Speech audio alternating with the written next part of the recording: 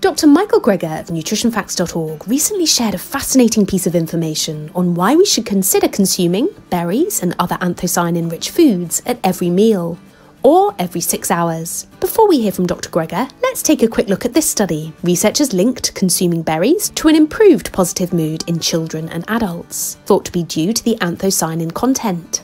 Participants were given a drink containing 30 grams of freeze-dried wild blueberries.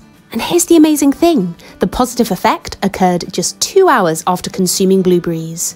So eating them at breakfast may lead to an improved mood by lunchtime. Now look, any amount of berries, even just once a day or a few times a week, is fantastic, as this study found that eating 200 grams of blueberries every day for 1 month can lead to an improvement in blood vessel function and a decrease in systolic blood pressure.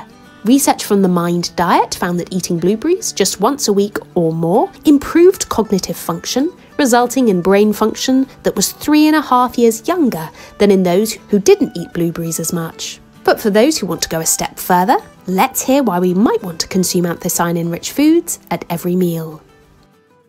Berries. So berries are the fruit most associated with longevity, also have a variety of benefits for eyesight and cognitive health and artery function, etc. But we think it's because of these anthocyanin pigments, which do get cleared from the body within about 6 hours after consumption. So I encourage people to consume sources at every meal. So you can have berries for every dessert, or hibiscus tea has the same kind of berry nutrients, or there are savory sources like purple cabbage or red cabbage, purple sweet potatoes. These are the kind of foods I encourage people to try to fit into their daily routine.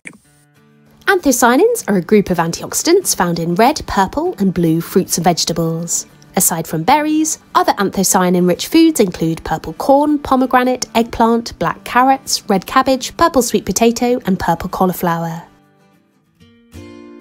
Thank you so much for watching. If you liked the video, please give it a thumbs up, leave a comment below and subscribe for more upcoming videos.